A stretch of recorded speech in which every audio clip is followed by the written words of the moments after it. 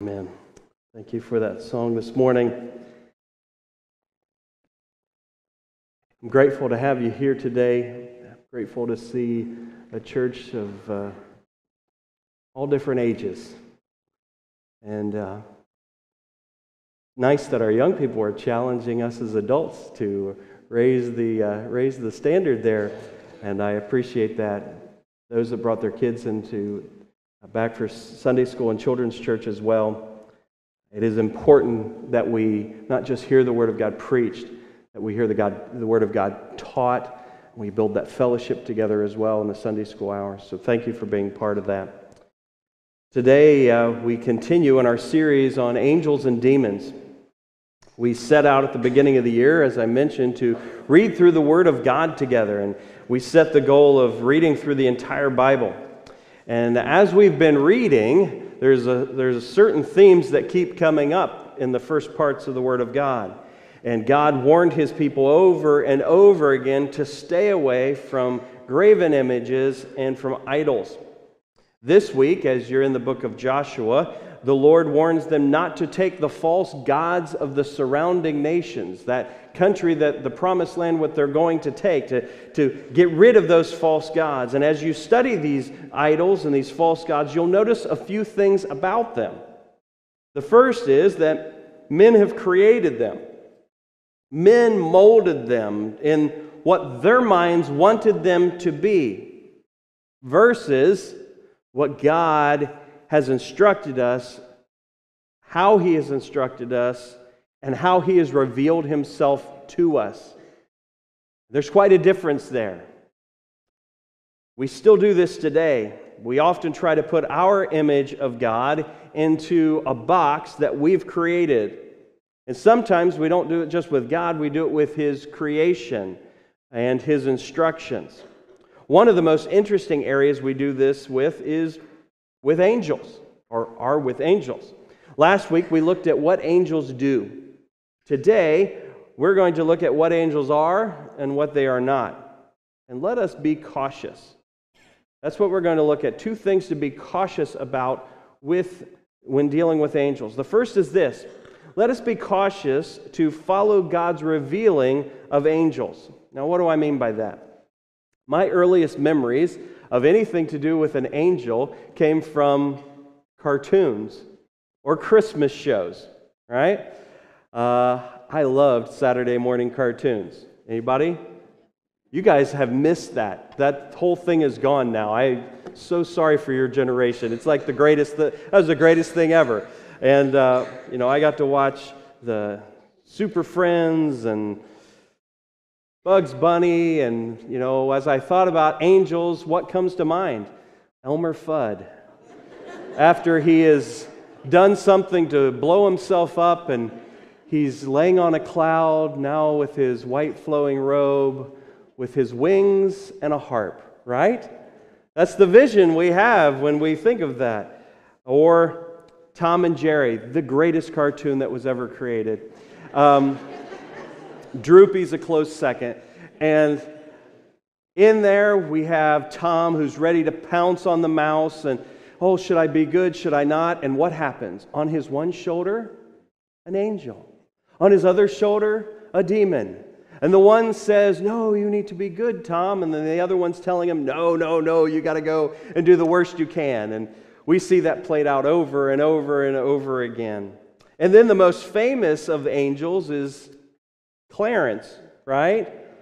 From It's a Wonderful Life. And he gets his wings if he helps save George Bailey. And the bell rings, and we know Clarence got his wings. Is any of this revealed in the Bible? Or is this all stuff that man has created? Well, let's see what the Bible says about God's messengers. I'm going to use some headers here from Sargent, a gentleman that has done a wonderful job summarizing these. I liked his titles, so we're going to use his titles today. The first is this: angels are created beings. They're not God.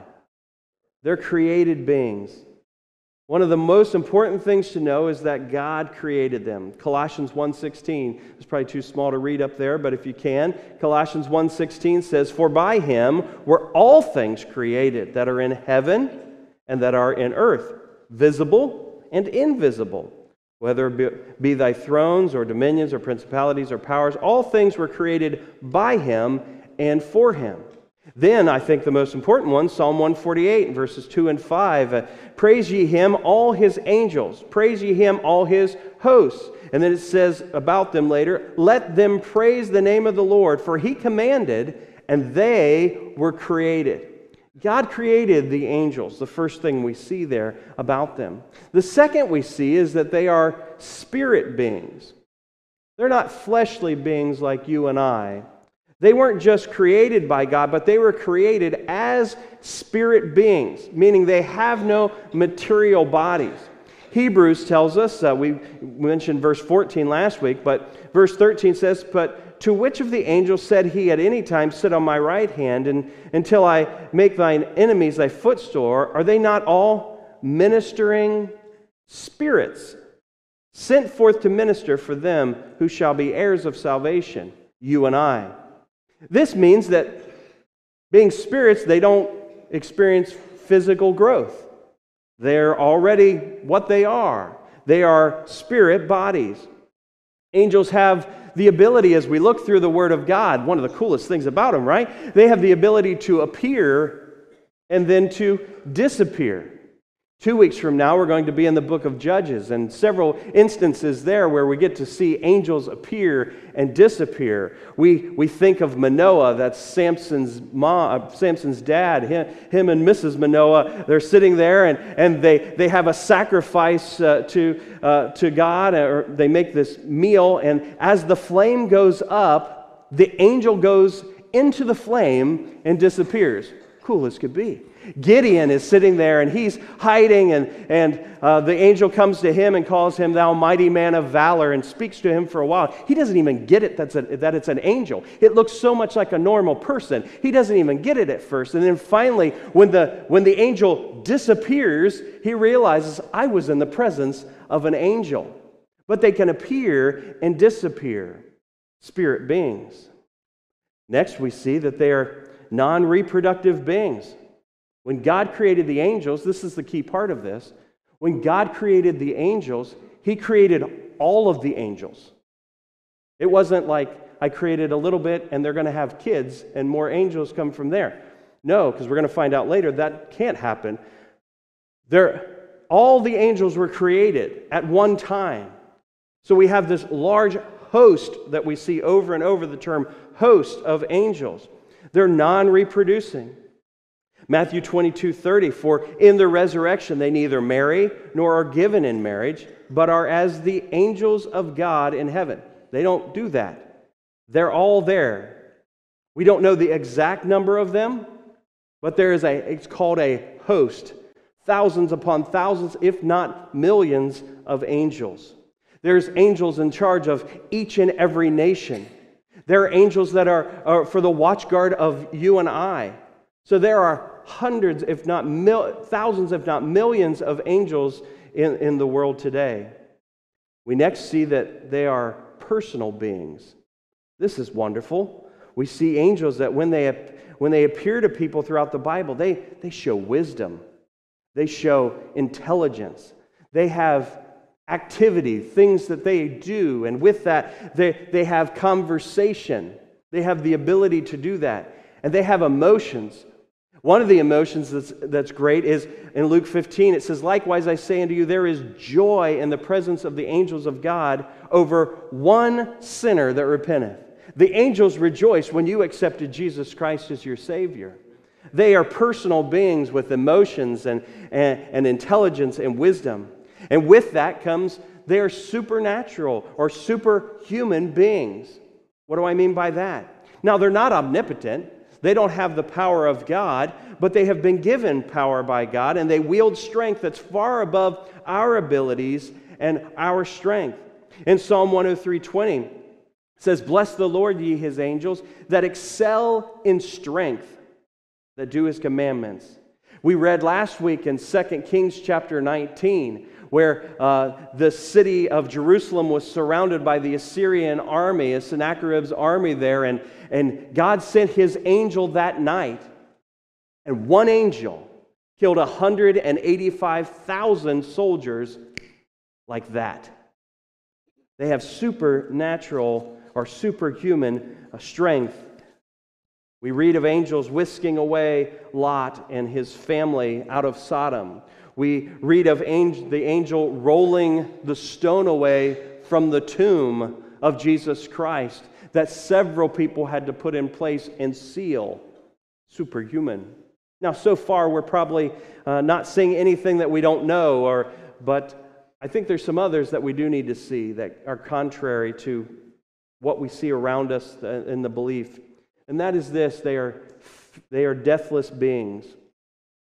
Deathless beings. Now, what do I mean by this? Being spiritual beings, created by God all at once. They are God's eternal messengers. And here's the critical point. Please hear me. There's the critical point, because I hear this all the time. When we die as Christians, we do not become angels. Okay?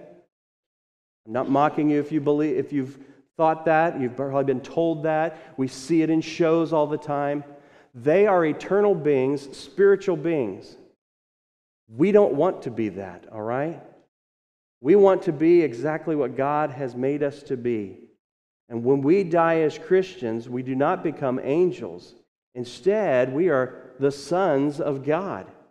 Scripture, many people use for this is Luke chapter 20, verses 35 and 36. It says, "But they which shall be accounted worthy to obtain that world," meaning Christians, "and that the resurrection from the dead neither marry nor are given in marriage, neither can they die anymore, for they are equal unto the angels." Now that's the phrase people think, well, we become angels. No.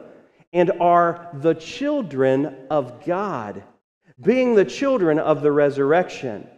Equal just means we will now be eternal beings as well. Once we pass from this life, we will be with the Lord forever. And the verse also critically says here, we are children of God. Why would we give that up to be an angel? Wonderful beings that God has created. But He's allowed us to be His Son. We have been redeemed, and we are there with the Lord. Jesus Christ did not die for the angels. He died for us. And we have the sonship through our Savior for eternity. Brother Tim Hodges did a Christian Life University class on angels many years ago, and I love this quote that he has. It says, "Today, believers are experientially lower than the angels, yet positionally higher because of our union with Christ.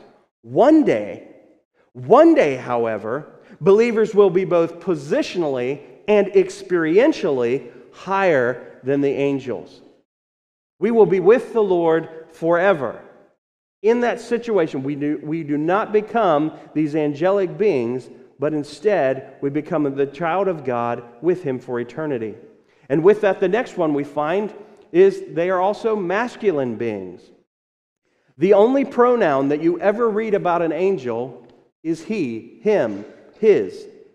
Any name of an angel is a male name, as we look at Gabriel and Michael and even Lucifer. We also see that they don't have wings. We never read of an angel with wings. I know those pictures are awesome. They look great. But we don't read that in the Word of God. Now, the only wings we do read about are on the other two heavenly beings that we find, the cherubim and the seraphim in the Word of God. And their descriptions, if you look at the details of what they look like, is nothing like the detail of what an angel looks like. So we see we don't become them. They are all males, and so that would be, even if we did become them, that would be awkward, right? So that doesn't work either. And lastly, we see they are moral beings. And we'll find out more about this next week, but they have the freedom to obey and to disobey. And we're going to look at the fallen angels, how they disobeyed here in the future. Now, you may never have considered angels at all. Others of you maybe you just formed your opinion based on what you heard, what you've seen, those types of things. Does your opinion or view of angels line up with the Word of God? If it doesn't, we need to alter what we believe to fall in line with the Word of God, to fall in line with what God would have us to do. We said that last week, and really should be something we do every message where we hear from the Word of God. So let us be cautious to follow God's revealing of angels. Now, something that's more applicable to our lives directly is this second one. Let us be cautious to not give angels God's worship. Let us not give angels our worship that is deserving of our Heavenly Father. Typically, when I start a conversation, if I'm out in public or on a plane and in a store, I don't typically tell people that I'm a pastor. Because once I do, the conversation goes in a different direction, typically, really quick. People clam up or they start saying weird things, and they become guarded in what they say. It's just the nature of who we are, right? In those times when I do, I often hear them say something, well, I'm not religious. I don't attend church, but I'm spiritual. It used to be I'm religious, I just don't attend church. But now I'm not even hearing that. Now I'm hearing over and over, I'm spiritual. And maybe that's you today. You think in your own, well, I don't do those things, but I'm a spiritual person. What does that mean?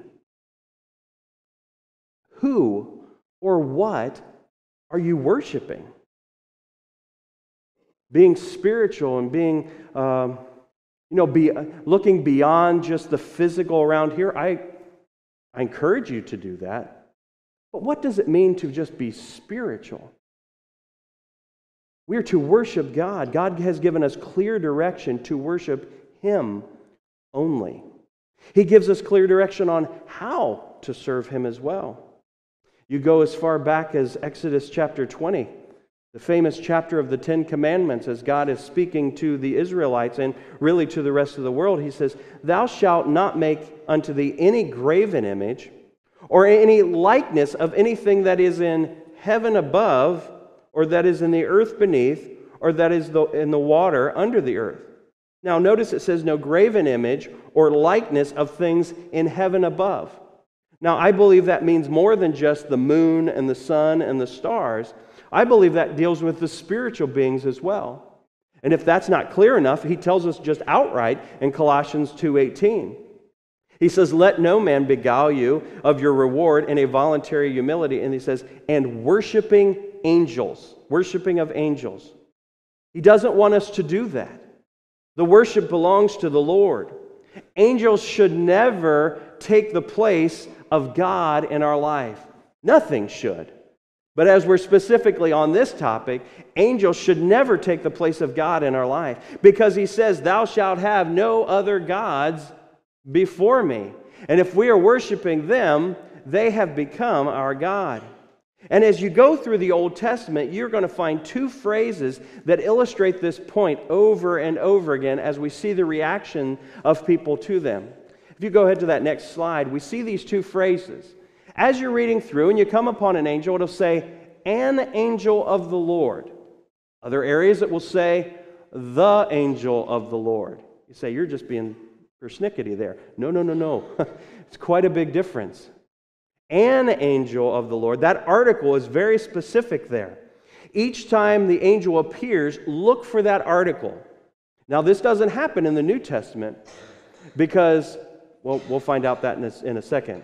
When it is an angel of the Lord, it is referring to messengers, God's messengers, an angel delivering God's message or carrying out the Lord's directive. But when it says the angel of the Lord, we see this angel speak as God, identify as God, exercise the responsibilities of God, because it is God. It is God prior to Christ's birth here on earth. The appearance is known as either a theophany or a Christophany. And you're like, what's that word? It's an appearance of Jesus Christ prior to his birth. They call that a pre-incarnate appearance. And he appears to folks, and he speaks to them, and he's the fourth man in the fire, and he's speaking to with Shadrach, Meshach, and Abednego, and he's with Moses when he's speaking to Moses at different times, and he's leading his people through the wilderness. The angel of the Lord is there. When we see an instance of an angel of the Lord, here's the part I'm trying to bring out. You'll see people try to bow down to that angel. If I saw an angel, I'd be terrified. Most of you would as well. That's just who we are as just normal human beings. And they're overtaken by this, and many times their natural reaction is to bow down to that angel. What does the angel do? Every time when it's an angel of the Lord, no. Stand back up, stand back up. We see John, the apostle, as he's there getting the revelation from God. An angel comes to him 2 different times. He goes to bow down. 2 times, not just once, 2 times. And he's, no, get up. We're serving the Lord together here. And we see this instance as we do this. Now when we get to the angel of the Lord, when we get to this pre-incarnate picture of Jesus Christ, then they bow down and worship the Lord, and there is no stopping, because we are to worship the Lord. For many, the worship of angels is not a problem. But anytime we replace God with anything or anybody, be it a saint, be it Mary, the church, a spiritual leader, even God's created messengers, the angels, we are making them God in our life. And God tells us 7 times in the Word of God, He says that He is a jealous God. He tells us, I am a jealous God. And after telling the Israelites not to make idols, He says, thou shalt not bow down thyself to them, nor serve them, for I, the Lord thy God, am a jealous God. Now, what's that jealousy mean? God isn't jealous in the way you might get jealous for something or someone else, what they have. Like, I'm jealous of that car that Jack has, or I'm jealous of that trip that Brother Rick went on. No. It's not that type of jealousy. God's jealousy is something that is rightfully His. As Christians, as the church today, it is the jealousy that a husband would have for his wife. Justifiable jealousy. A just jealousy. And Paul puts it this way in 1 Corinthians 11:2. For I am jealous over you with a godly jealousy. For I have espoused you to one husband, that I may present you as a chaste virgin to Christ. Speaking of us, the church. God is rightfully jealous. As Christians, we are the Lord's, and no one or no other thing should have our love and our worship. You might consider yourself a spiritual person. Maybe you're watching this later on, and you consider yourself a spiritual person. I am not mocking your desire to be more than surface level in this life. But angels, spiritual beings, are never to be the focus or even part of our worship. It is our Heavenly Father who is to receive our worship, in which we are saved through faith, His sinless Son, Jesus Christ. See, we can be spiritual, but each of us have a sin problem. Spiritual as you want to be, you still have a sin problem in your life. And there is no amount of working through that can resolve that sin. It says, for all have sinned and come short of the glory of God. So we've come short of that. And following just our spiritual side and seeking spiritual beings doesn't take away our sin. It's when we see who we are, a sinful person. Might be spiritual, but a sinful person. And that we must pay the punishment for our sin. And that punishment is separated from God for eternity in a place called hell. It says the wages of sin is death. But the gift of God is eternal life through Jesus Christ our Lord. See, God commendeth or gave his love toward us while we were yet sinners. He sent his Son, Jesus Christ, and he died for us. It's a matter of accepting that gift of salvation. Spiritual as we want to be, but until we deal with our sin and accept that gift of salvation, we're never really that spiritual being that God would have us to be. If you've never done that, I encourage you to call out to Christ today. We do that through prayer. For whosoever shall call upon the name of the Lord shall be saved. Have you done that? Have you accepted Jesus Christ as your Savior? It's not a progression, it's a decision. Have you made that decision? For us as Christians, we need to watch who receives our worship. And we learn from these beautiful angelic beings, these messengers that God has given us. We need to put our mind in the proper place, thanking the Lord for them, but bringing all of our honor and worship to Him. Let's pray. Dear gracious Heavenly Father, I thank you for the attention of those that are here today, those that maybe will watch this later. And I ask you to be with us, our hearts, and if there are any that don't know Jesus Christ as their Savior, that today you would just draw them to you, help them realize their need to make this decision. Heavenly Father, give them strength, courage to do that. Be with us as Christians here today, that we would serve you, that you would receive the worship that you deserve, that we would look at your word and that we would not put it into our mind frame, but that we would be open to what you have, be it angels or whatever subject, dear Heavenly Father, that we would follow you in that and adjust our lives accordingly. Be with us now, and in Jesus' name, amen. If you would stand with me for a time of invitation. This is a time where you can come and pray at the altar. Place, if you'd like to be a part of this church, you can join, follow the Lord in believers' baptism as you saw those that did today. Maybe there's someone you need to be praying for, praying with, or those that need to come to know Christ today. Just speak to one of our altar workers. Say, show me how to be saved. And they'll open the Word of God with you and pray with you. As Brother Milt sings.